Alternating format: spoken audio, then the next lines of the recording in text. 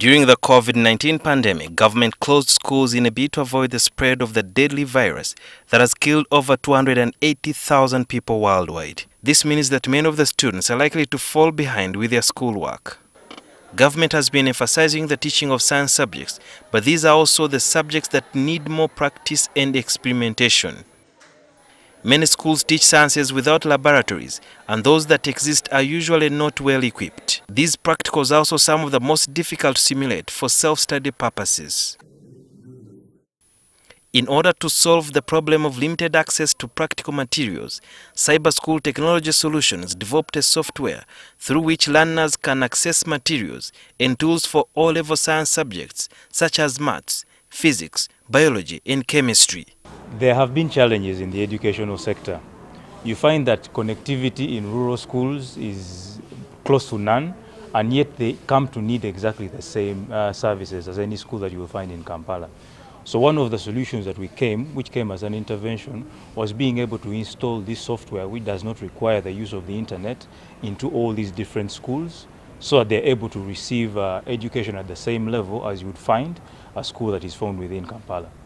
This is a practical on Ohm's law which shows the variation of voltage and current. It is a physics practical for senior 4 students. There is a catalogue of tools needed for the practical, as Charles Yakani explains. So the rheostat is used to vary the voltage. So from the voltage, the learner clicks on one end of the rheostat and takes it all the way to a resistance box, which is the load actually in this particular experiment. From the resistance box, the connecting wire runs to a milliammeter or an ammeter, which is the instrument used to measure the current.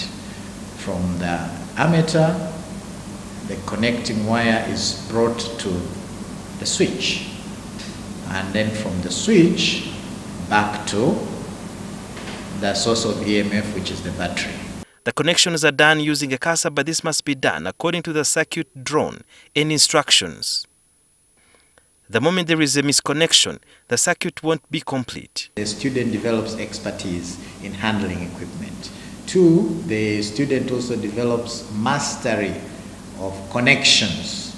And 3, the speed of carrying out the experiment, because with repetition, they will be able to do the experiment faster.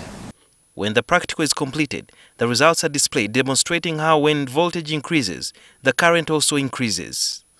We found Nicholas Masajage, a teacher at Green Hill Academy. He teaches maths from senior 1 to 4. We use the software to teach sciences in a much easier way. If I'm going to teach, say, physics, then I'm going to choose Dicto Science or Virtual Lab. If I'm using Dicto Science, then I'm going to open the animations which show how actually the machines run, how electricity flows. It also has illustrations which learners appreciate better than drawings the teachers have to come up with on the blackboards.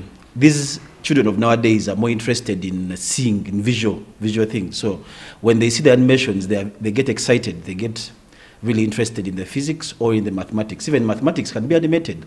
Mathematics has always been a boring subject, but surprisingly now it can be animated. With this software, you can find animations which make the children wonder, oh, the numbers which you think are very trivial become actually very easy if you're using this software. In this software, the student is able to do a quiz where they test their knowledge, especially about a certain topic and subject, and then they will get the answers later on. After finishing it, then they can gauge and know whether they are ready for an exam. Even a parent could also as well test the students or their children to know how much they have understood or learnt about a subject. Most of the times, not enough people know enough about our software.